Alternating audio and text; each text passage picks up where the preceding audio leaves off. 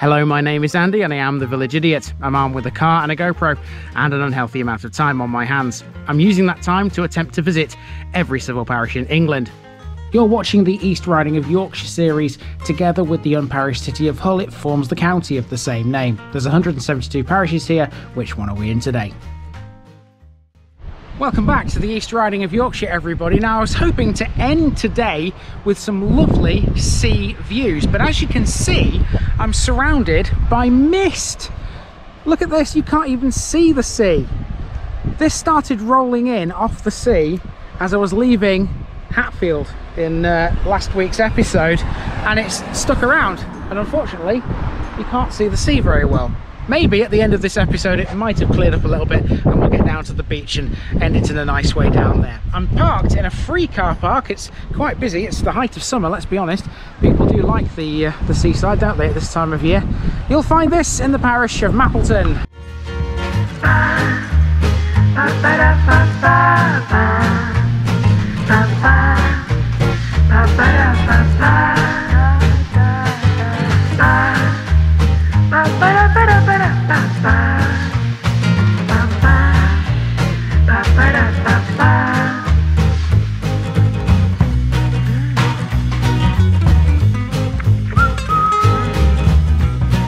Here's my disclaimer for people who may be watching me for the first time. I say things as I would in my native accent and dialect.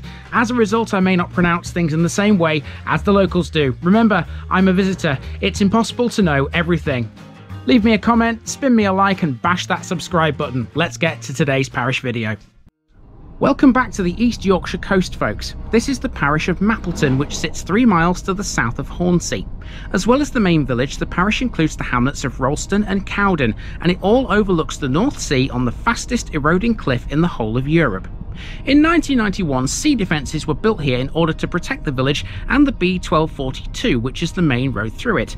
Before that, intense sea erosion had threatened to swallow up not just the cliff, but also the village itself. Although it's still eroding away, it's now slowed to a point where it's no longer a threat to the settlement. The success of the project created a larger, higher, sandy beach. Locals and tourists alike can now enjoy the fabulous Mappleton Beach, a popular local attraction at the bottom of a cliff, which has a free car park at the top. You do have to have your wits about you on Mappleton Beach. Coastal erosion often reveals lots of explosive material, thanks to a former RAF bombing range located down the coast at Cowden.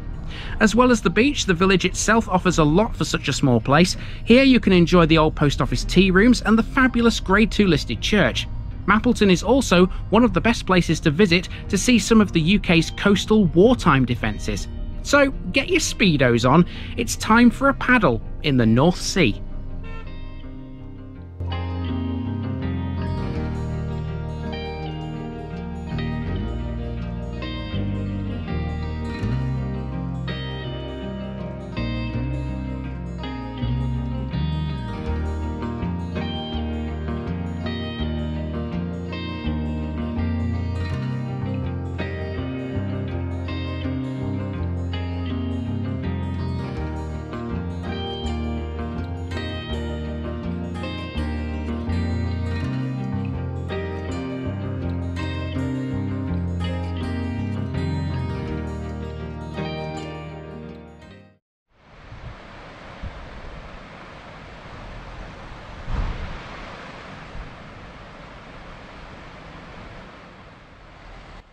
We begin this venture around one of the East Riding's most popular seaside villages on Mappleton Cliff overlooking the sea. We're in a car park on the cliff top, which is not very big, but it's free. It also has this handy block of public toilets. I was hoping for some good sea views at this point, but the weather had other ideas. This mist is what's known as sea fret. Sea fret occurs most often on the east coast between April and September when warm air passes over the cold North Sea. Because of the sea fret, I opted to change my route and walk away from the beach and explore the rest of the village first. This is Cliff Lane, a street whose name does exactly what it says on the tin. Down here, there's an old post office. No longer a post office, this is now a popular tea room. It's dog friendly too and offers sandwiches, jacket potatoes and cakes. At the end of the road is the parish notice board. Mark off Mappleton. The East Riding now has less than 50 to go. I have to say, with the amount of traffic in the car park and coming down to the car park, this is a very popular place here on the East Yorkshire coast. But obviously the mist has deterred a few people, as a few cars been leaving since I've been started filming this video. So maybe if the mist lingers a bit longer, a lot of them will disappear and maybe I can have the view to myself. That's a bit selfish, isn't it? But you know, I love the sea. I love the sea. What can I say? Right, okay, our next job is to go across to the church, which is literally just there. Let's head across and have a look.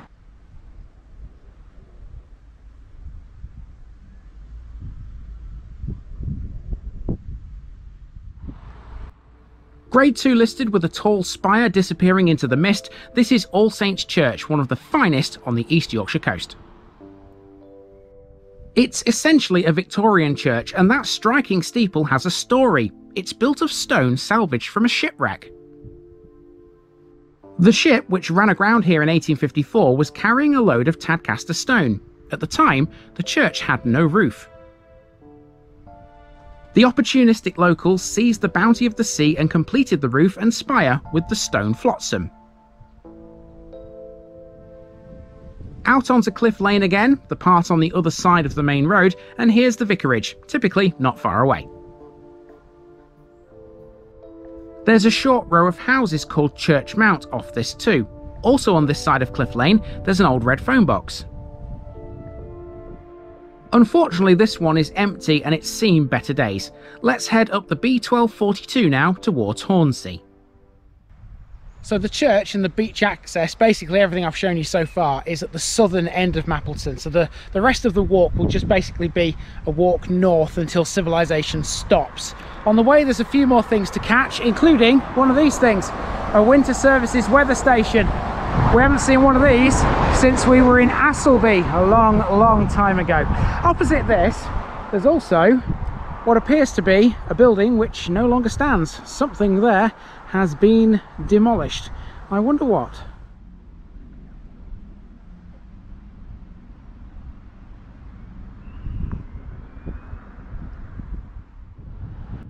On this corner there used to be a massive garage. It was called Maple Garage and it's only recently been demolished. As you've already seen, parking for the beach is an issue. The owner of this site wants to turn this into a second private car park. You could always use the bus to get here though. Mappleton is served by the 129 which connects Hornsea to Withensea. The majority of Mappleton is mostly laid out along this one main road. Apart from Cliff Lane, it's a ribbon-like settlement. Due to coastal erosion, this road and Mappleton in general are a lot closer to the sea now than they used to be. A seaside resort now maybe, but Mappleton was historically a farming community. There's still some farming activity here now. Here's Middle Farm, which sells eggs and possibly tomato plants too, based on a picture I found from a few years back. Mappleton doesn't have a pub or a shop unless you count the tea rooms. There was though a school at one time.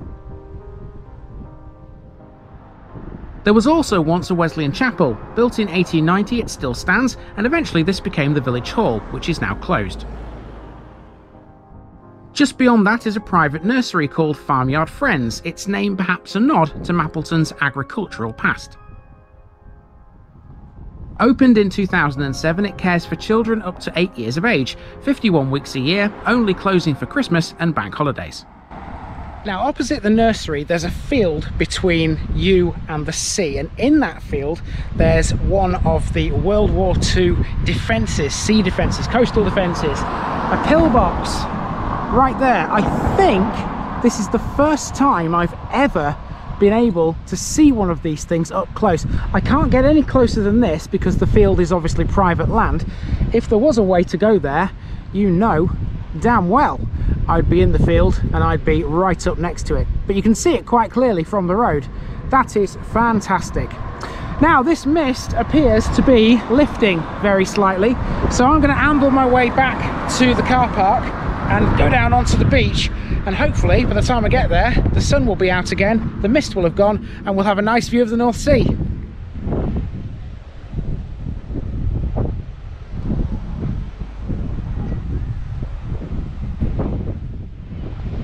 Here we are then, back on the cliff top, and as you can see the sea fret was still here, but it was lifting slowly. It's still a good view. Let's head down to the beach. Here's a sign which warns you of some of its dangers. Most of these are normal for a UK beach. However, Mappleton Beach also often has unexploded ordnance on it, thanks to a former RAF bombing range at nearby Cowden. In 1991, sea defences were built here to slow down cliff erosion. They were eroding at a rate of between 8 and 11 yards annually. The £2 million project created 2 large rock groins to break up the waves and trap materials carried during longshore drift. Mappleton Beach is now one of the most popular in the East Riding. Despite the sea fret on my visit, this was still heaving. Down here you can see the soft boulder clay cliffs which have been eroding away. When the tide is in, it comes right up to these. So the mist hasn't fully lifted, but you can still stand here and appreciate the sound of the waves lapping against the shore. I know Nikki loves that, and you know what? I've grown to like it too. Have a listen just for a few seconds. Isn't it wonderful? So now all I've got to do is walk back up the hill again, up the cliff to the top, and find the car, and we shall move on. Now, as well as Mappleton village, there's a couple of other settlements which are within Mappleton's parish boundaries. One of them is called Rolston, and I was supposed to start this video in Rolston, but like a true village idiot, I missed the turning. So that is going to be the subject of today's special section, and we're going to end this video by driving through one of the other hamlets. This hill's steep. To the north of Mappleton there's a small village called Rolston. It used to be called Rolston, spelt with a W between the O and the L. It's not famed for much, but it does have some military history. Rolston was the site of a rifle range and an army camp. The rifle range was built on land leased from Rolston Hall, the building that's on your screens now. It was known as the Rolston Rifle Range and was opened by the Mayoress of Hull in 1907. It was for use by militia, volunteers and yeomanry. On the 21st of June 1915, children from Mappleton School travelled to Rolston to see troops march to Hornsea train station, departing for France. In 1920, the sale of the Rolston estate took place after the sudden death of Major Howarth Booth. More than 1,500 acres were sold, including Rolston Hall and the rifle range. Hull Rifle Club used the range until 1971, when dwindling membership resulted in it being mothballed. It reformed in 1991 and is now based in York at Strensall.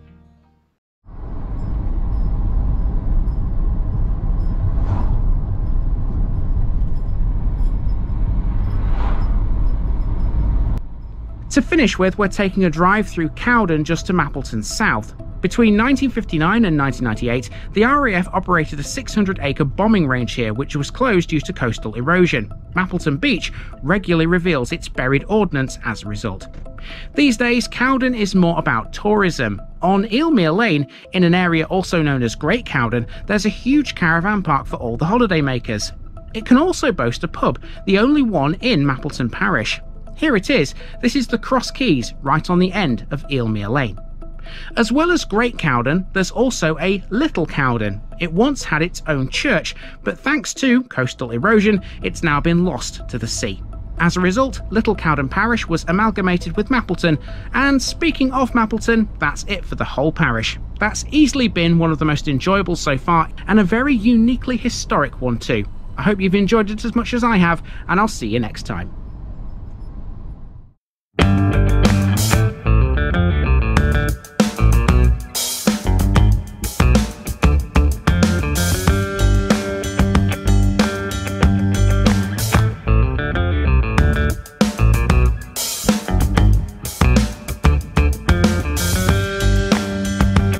Thanks for watching this video, folks.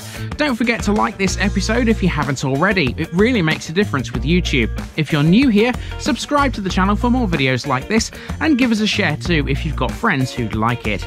You can find all the links to my social media accounts below, as well as my Buy Me a Coffee page where you can donate to the channel. Also, if you've enjoyed this episode, have a look at some more videos in this series. Until next time, I've been Andy, also known as the Village Idiot, and I'm out.